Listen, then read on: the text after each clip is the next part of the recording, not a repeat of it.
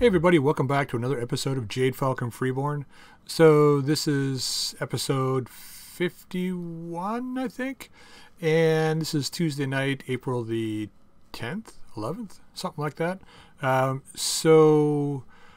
Once again, this is the second day, or the second day after, or the day after 999 drop, recording for me, but second day after when you guys see it. So today is going to be another day of just collecting C-bills. Tomorrow I'm going to make the attempt, Wednesday, to switch to 999. There's been a couple of patches to the new release already, so I'm kind of hesitant about just switching over right now. I'd rather wait so I don't have to keep reinstalling it, kind of thing. So so today is just basically going to be a C-bill run. If we have a look at the map real quick, looks like the map has been reset, but I don't know if that means, because there's nobody on here, the map's been reset. I think what it means is that they haven't got the new online version working correctly yet. I haven't checked the boards or anything yet, so I don't know. Don't quote me on any of that. But it doesn't matter. I moved back to Ironhold at the end of the last episode, just because I want to start from Jade Falcon Homeworld. And I don't know, if we go to reputation, are we still allied with Jade Falcon? I would imagine we are. Yes, we are. Okay, so that's good. I don't know if we will be after I update or not, but I'm hoping we do. If not, we'll just easily build up and get allied with them as fast as we can. So if I go to the contracts real quick, actually the other thing is, if we go to the mech base, did I change anything from the last episode? I don't think I did. Yeah, I know the map can't be downloaded. I removed one of the mechs. I can't remember what it was. Was it the Griffin? It was one of the ones who... Ah, man. It's been a hell day for me, so sorry, I apologize. It's going to be a short episode today. I walked into work this morning and had 10 jobs sitting on my desk, and they brought in another one before the end of the day, and I'm like, how the hell am I supposed to finish all this before the end of the month? Anyway... So it was really, really busy for me at work today, so I'm kind of a little bit out of it right now, so I apologize for that. But, yeah, so let's have a look. Oh, yeah, the one thing about the C-bills, I thought we were only going to have a few million. Turns out after selling a ton of stuff, we had 7.4 million. So I sold, like, we still have almost, like, where is our... Oh, we got the faction store open here. Last time, when I came here yesterday, the faction store wasn't really open. Although I don't know if it's really... worth it, because I mean, other than mech parts, I'm not really finding anything in the store that's any better than what's like I can buy here, right? Like this is actually pretty good, right? Your large pulses, large heavy lasers, like, you know what I mean? I could get better stuff that's not in the store. But being allied with Jade Falcon is kind of where we're going to stay, though. I don't think there's anything amazing here. There was a couple of things that I saw. Oh, wait, and we want to buy this. Thank you. Clan heatsink cooling pods are my new goal now. I thought about trying to keep going for the Pro Double heatsink kits, and while they're good, I'm not convinced for the clans it's the best way to go. If you think about it, the Pro Double heatsinks themselves are 1 full ton, minus 4%. I know the internal double heatsink kit gives you minus 20% weapon fire, but for the clan max, when you drop an exchanger in, and then the proto double heatsinks are like, or the heatsink cooling pods are only half a ton, so I can put 2 of those in for the same weight that I could put in one of the others. Now I know they're occupying more space, right? But for the 4% and 4 heatsinks that I'm getting from the Pro Double heatsink, I'm getting minus 10% and 4 heat dissipated. So, you know, after about 3, like if I put, for instance, a lighter engine in and then 4 Pro Double heatsinks, that's minus 20, minus what? God, my brain's not working. Minus 36% heat generated. Right? Whereas if I put a little heavier engine in, right, with a double heatsink kit, then I don't need as many heatsinks, but I can use the exchanger, which is minus 15%, And like if I had 4 heat sinks in, or 4 heat sinks in before, and I use 8 cooling pods, that's minus 40%, and then minus another 15% on top of that for the exchanger. So I think I can probably get more out of exchangers and heatsink cooling pods than I would be able to get out of the Proto Double heatsink kit. Now don't 100% quote me on that. I'm just kind of feeling that that's kind of a bit better way to go. And if we have a look, this is kind of what I mean. I'm still working on the Timberwolf. Everyone, I know several people have mentioned the underwhelming loadout on this guy, and once again, it's a not so much a product of the space that this thing has. It's a product of how much weight it's got left over. So if we're using 12 tons for weapons right now, which is really not a lot for a 75-ton mech, right? It's only 12 tons of weaponry. Now it's all lasers, and we're generating a crap ton of heat. But with 5 of these, it's minus 20% of the heating. You know, I guess if we switch this to a Proto Double heatsink kit, it would be better. But then I can't use all these heat sinks. So I don't know, maybe.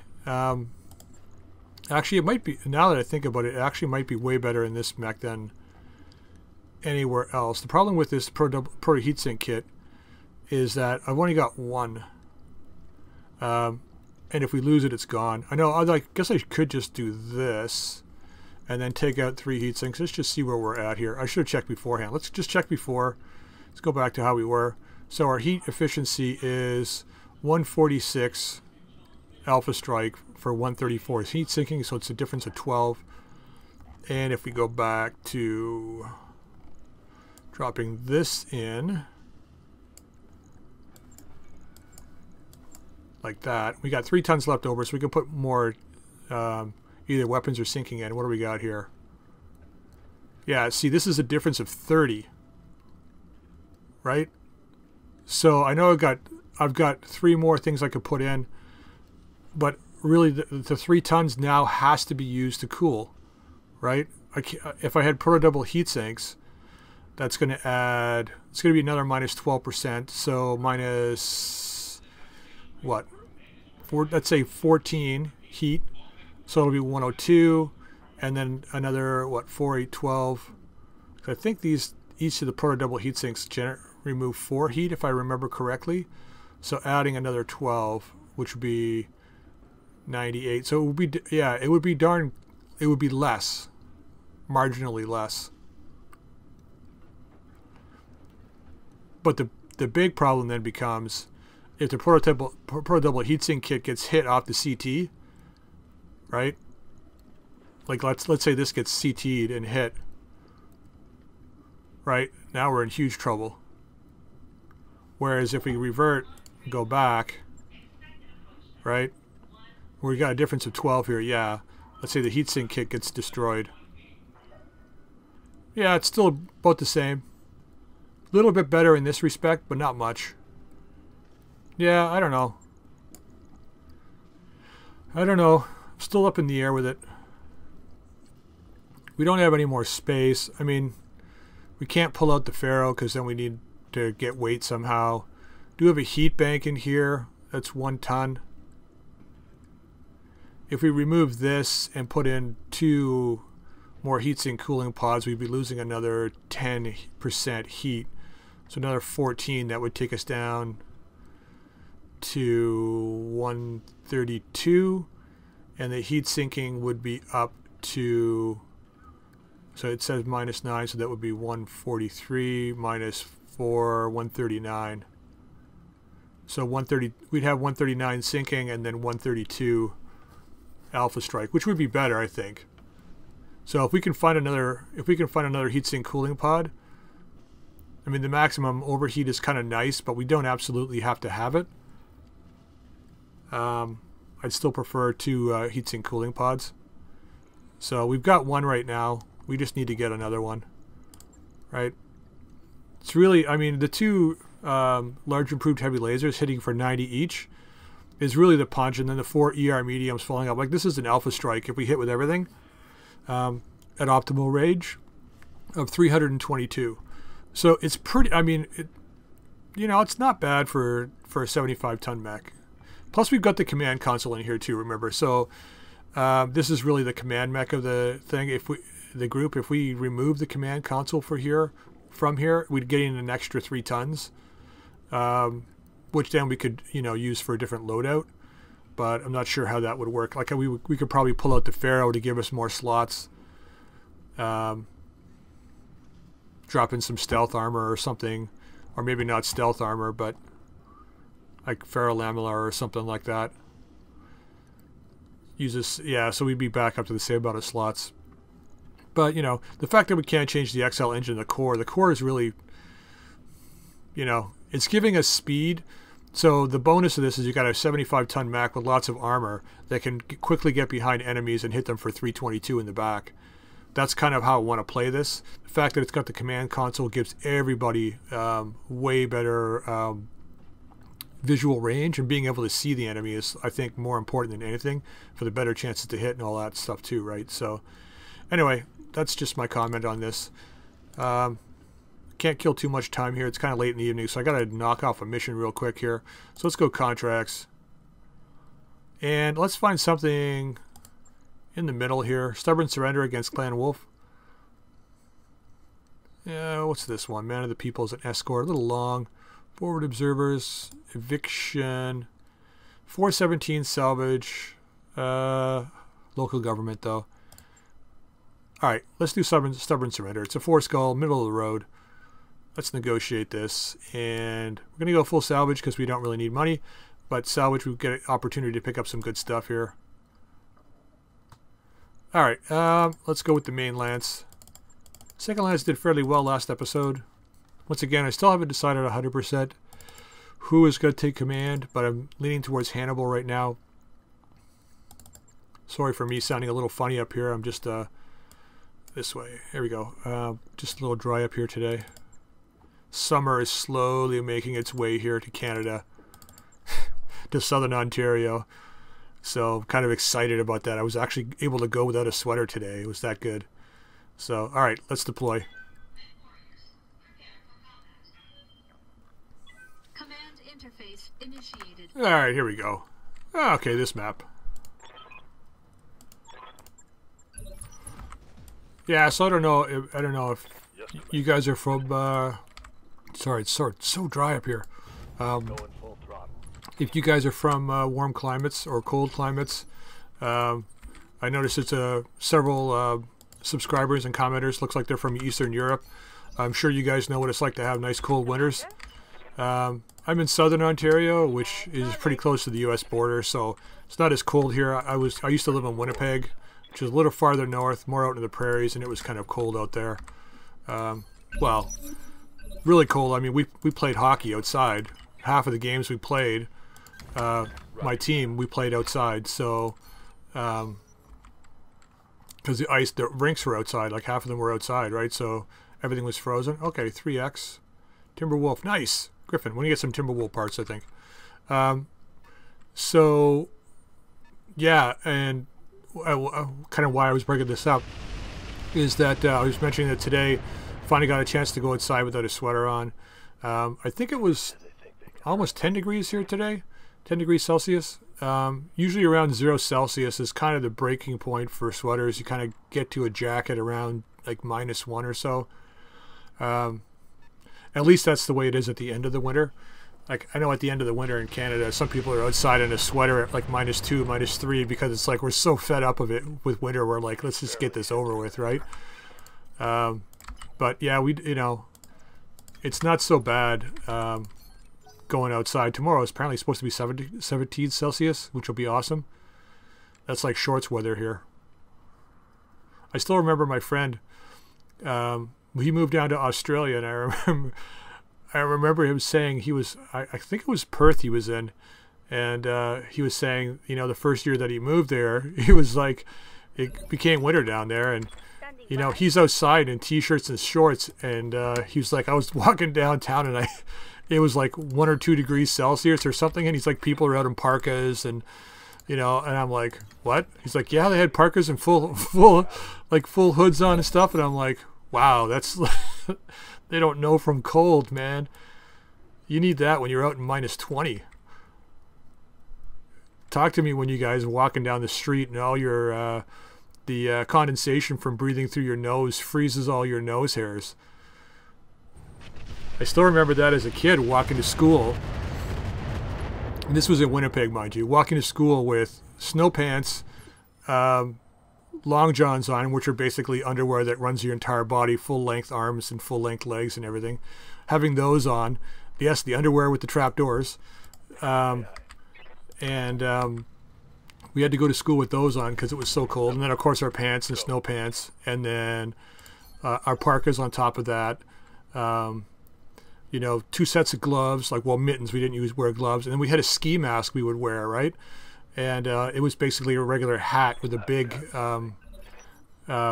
basically mask that covered all but your eyes on your face, right? So sometimes some of them would have, like, the mouths cut out.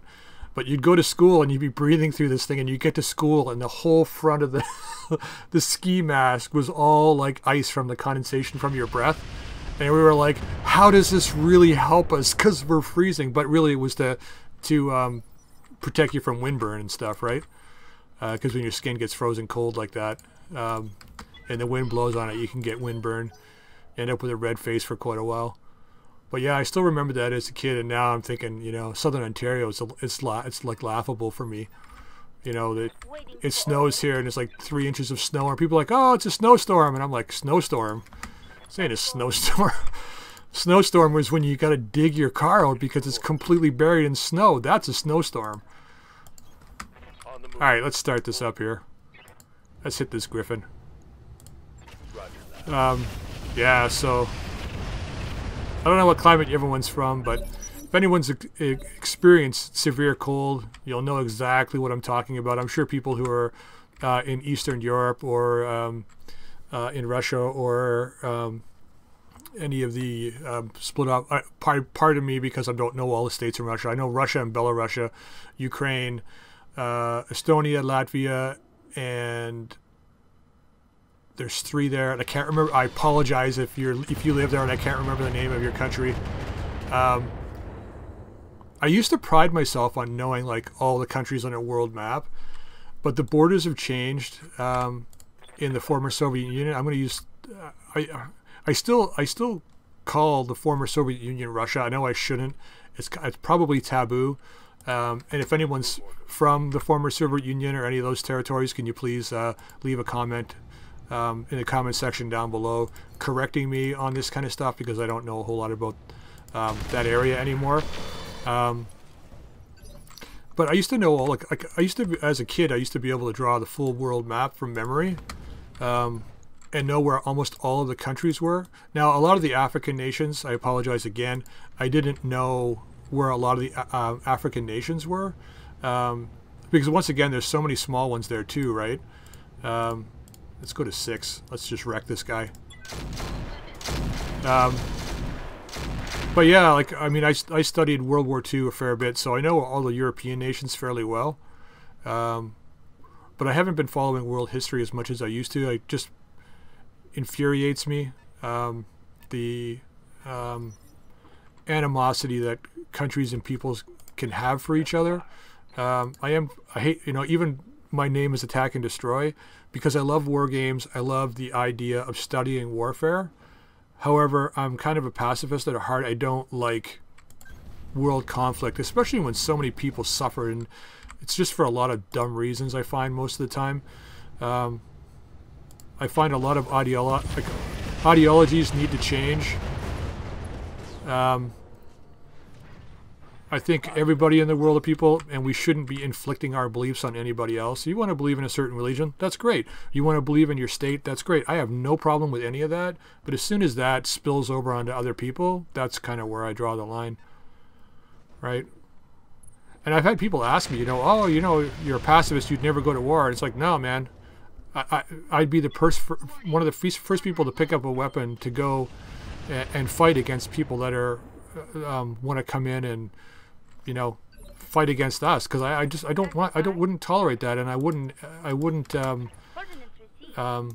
want my children to have to end up dealing with being told what they need to do all the time, just because someone's got their certain agenda. And that's going to be my political rant for now, because I get angry and I just end up losing my cool, and I don't want to do that.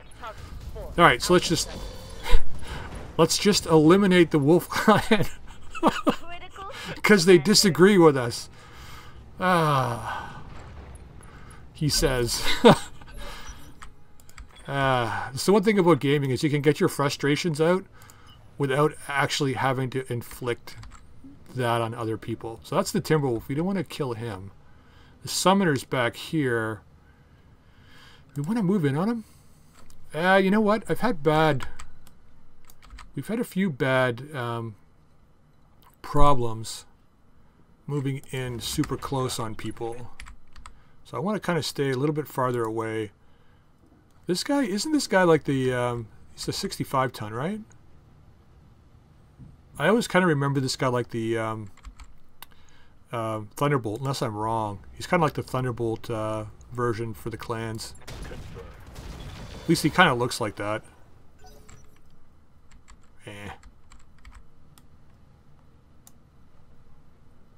Okay, I want to pull the legs off this Timberwolf. So let me know in the comments what you think of the Timberwolf build on our end. See, I wonder what this guy's running.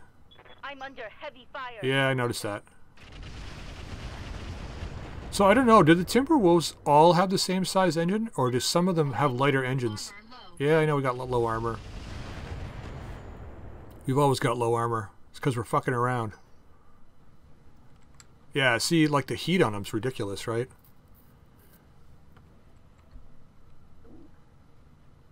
I don't like those mechs where you fire like 2 or 3 turns with alphas and then you just have like no heat sinking left.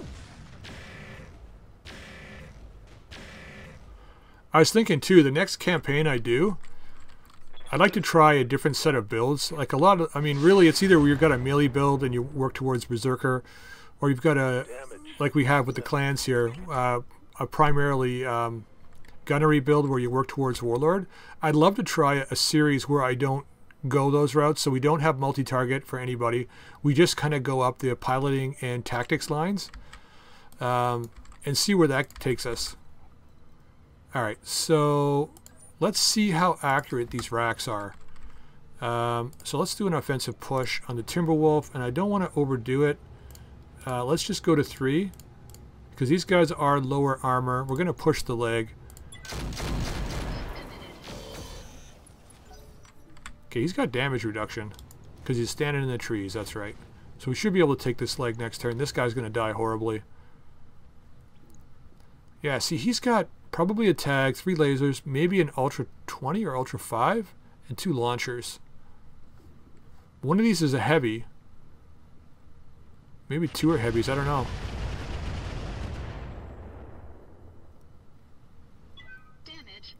It might be something to explore anyway. As an autocannon build, maybe? That guy didn't even move. Commander. I know this is giving that Timberwolf a shot at us, but I don't think he's going to have a leg anyway. Fire all. Or maybe he will. Why do I talk? Sometimes I don't even know why I say things. Do we need to move? I don't think we need to move. So arrow and laser to A and LRMs to B and fire. Multiple targets confirmed. Ooh. Nice one.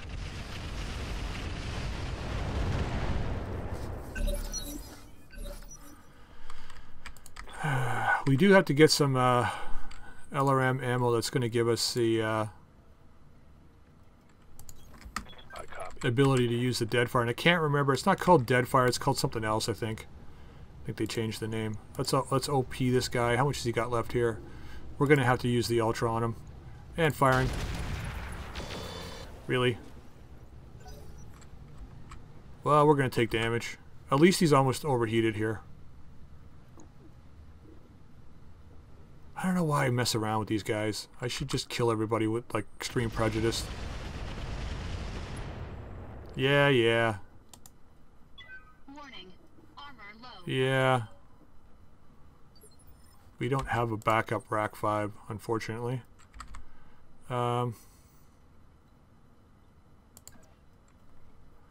So we don't want the left arm. We want the right arm towards him. Ah, it's kind of worked out, eh?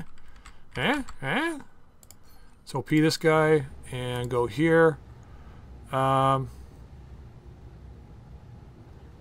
Just in case, we'll fire it all. Yeah, we know how accurate we are, huh? I don't know what's up with Griff. He just doesn't have the accuracy. Maybe it's...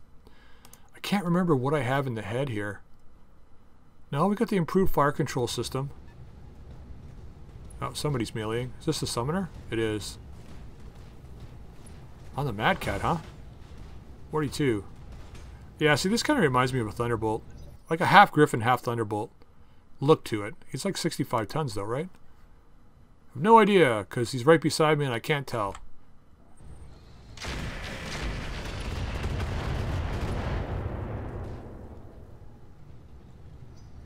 Stop messing around with these guys already. Let's get this done. Yeah, he's overheating. Yeah.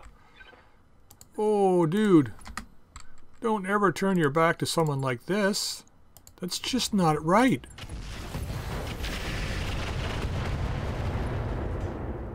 We didn't kill him, though. Target's taken a critical. At least he's going down. Maybe him falling will kill him. Nah, we couldn't get that lucky. I'm here. You're here.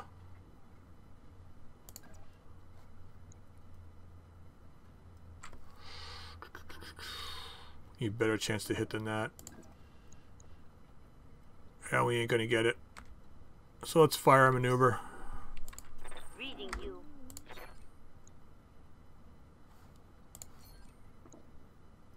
Yeah, it's marginally better. Let's go after this leg. Come on. Really?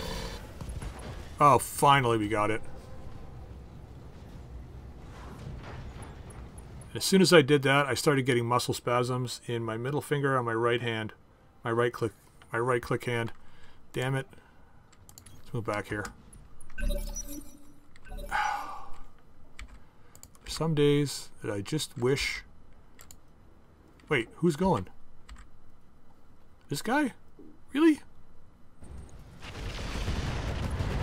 Oh, lost my leg. I walked into this cocky, that was the problem. Detecting mech warrior injury. Good thing there's not a second lance. Yeah, you better run. Waiting for orders.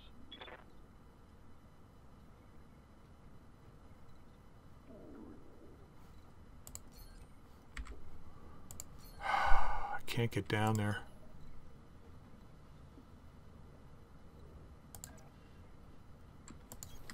Affirmative. Hopefully we can get initiative before this guy next turn. And we'll see if we can take the leg. Gonna leave this off. Firing. Yep. Nice. That was lucky. Hostile removed. But nice shot. Nice Yes, shot. Commander. Well, see if we can finish the leg on this guy. Affirmative. Both legs removed. Nice. Mech destroyed. Thank you. Yeah, you're gonna be overheating. Order received. Keep an eye on my heat, Commander. You keep an eye on your heat. It's your job, isn't it?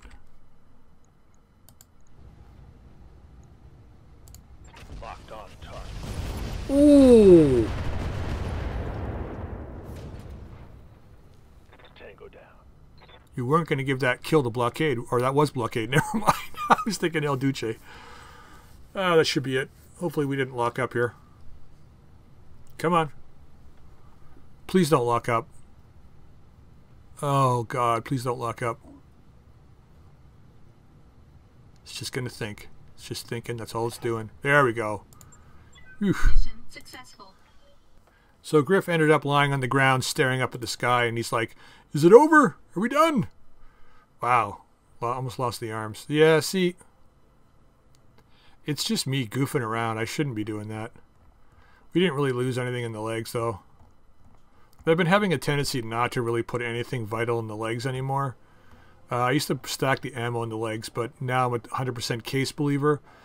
I wasn't before because I was one of the extra tons and I figured the legs weren't going to get hit. But, you know, people have changed my mind. I'm a 100% case believer now. It's like you kind of have to have it. You store the ammo in the torso. So we got our Mad Cat part here, Summoner parts, Timberwolf parts, which I think I'll just take 3 of. Let's just see what else is down here. We don't really need the C-bills. We've got a lot. And we can always pull off. Yeah, see, I think it did have an Ultra 5. My guess is Ultra 5, ER large, and two mediums, most likely, the Timberwolf. Or it might have had 2, I don't know. I'm sure Talondale will know for sure. He seems to know a lot about mechs, so if you're watching this, buddy, if you could please let me know the loadout on the Timberwolf C. I'd love to know exactly how it says it's crossover between the Marauder and a Catapult. So if it did have, it might have had 2 LRM. Well, it had 2 15s most likely. Well, you know, it was overheating too. I was just going to say I'd love to know how it got everything in there, but it could have been 2 ER larges and a medium. The Ultra 5, which is a possibility, and then a pair of LRM 15s. Although this is juicy, we should probably take this too.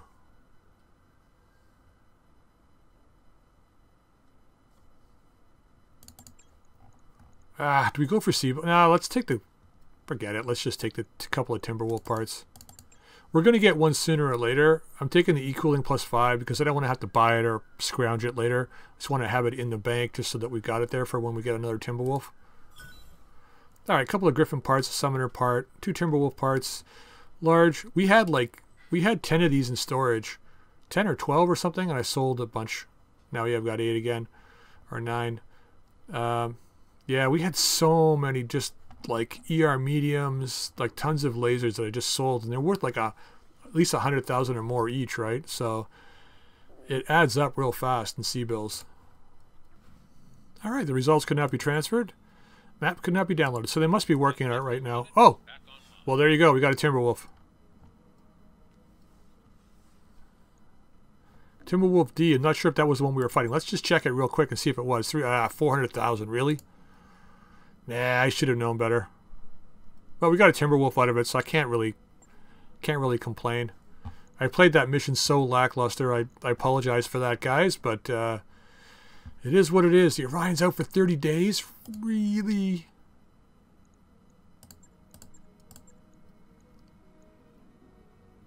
Really? Well, it doesn't matter. We got lots of C-bills. We can get it fixed. All right, let's have a look at this Timberwolf. Be nice to get this thing in service too.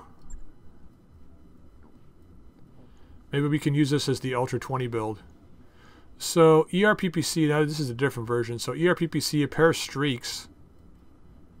And I can't really tell what's here. Looks like another streak. It might be 4 streaks and 2 ER. Yeah, it could be 2 ERPPCs and 4 streaks. And an ER small. Oh, the E-Cooling +5. We didn't even need to get it. Really? Alright, lots of good stuff on this guy. A couple of streaks. Double heat sink. This +5 is like... That's awesome. It says 1.25 million, but still. That's one thing we don't have to get. ERPPC. Yeah, we got like 6 of these, but still... Alright, so this guy could end up being the Ultra 20 build from now on for El Duce rather than using the Strix. We'll use this as an Ultra 20 build, and it is fast already, right? So, and they've changed the mask, the supercharger, and the triple strength Myanmar builds, the TSMs. So apparently you can switch them on and off now, which is great because if we don't need to run fast, we're going to be saving a lot of heat.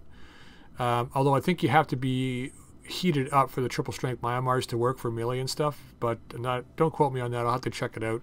If you know, drop the comments in the comment section down below. This particular version looks like it's got way, like the armor's been severely reduced, which was probably most likely why it was so easy to kill for us. And it was already, I mean, it had reduced armor anyway. So we're going to just repair it. We'll just confirm this. We'll get a loadout for it later. And what I'll do right now, I'm going to end the episode, but before we end, what we're going to do is let's get everything moving here and repaired and ready to go, so that tomorrow, once I've installed 999, we'll be up and running. And let's just get everybody repaired here. So I'm most likely going to have to drop everybody out of the bays here. Stand on ground and fight. Yeah. We don't run. We're Jade Falcon, man. We don't run. So I'm most likely going to have to put everybody in storage and bring them all back out, get them all refitted. So hopefully, once we do that, everything will run smoothly. I might, if everything works great, I might attempt to load out everything first. I was planning on doing an episode where we reload everybody, but that's kind of boring. I think I want to jump right into combat, so I might try and reload everybody first.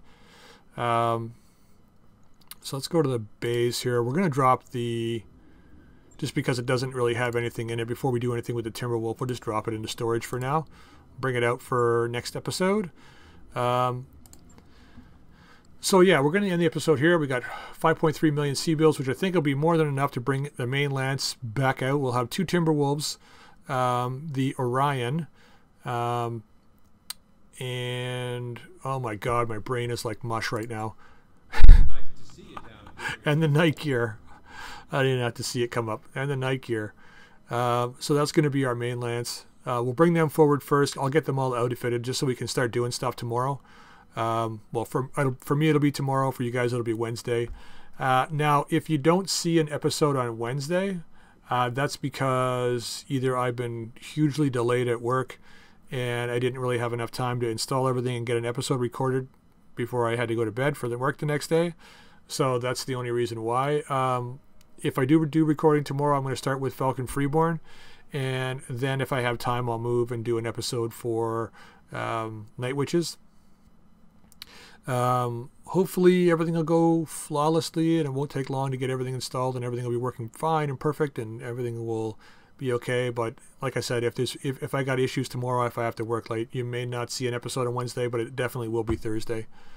So yeah, we'll leave it there. If you like the episode, drop a like. If you got any comments, please drop them in the comments section down below. Also, I'm open for ideas for new loadouts for the mechs. I might not do them right away, but I will look them over. Most likely I'm just going to restore basically what we have now. You know, it might be slightly different, but if you got any comments, just drop them. Like even for the Timberwolves, if you have an idea what you want to see for those. I'm definitely thinking one should be an Ultra 20 build, and the other one I like the idea of using the 2 heavy improved lasers, large lasers. So that's kind of how I want to go with those 2, but if you got any other suggestions, I'm completely open. I mean, it'd be nice to be able to get a double Ultra 10 build on there, but I don't think it just with the weight that we have, it just won't work. I did try the double Ultra 20. It just, even with the e-cooling out and everything, there just isn't enough room for enough ammo to make it viable. So, you know, it is what it is. All right, so yeah, until next time, we'll see you later.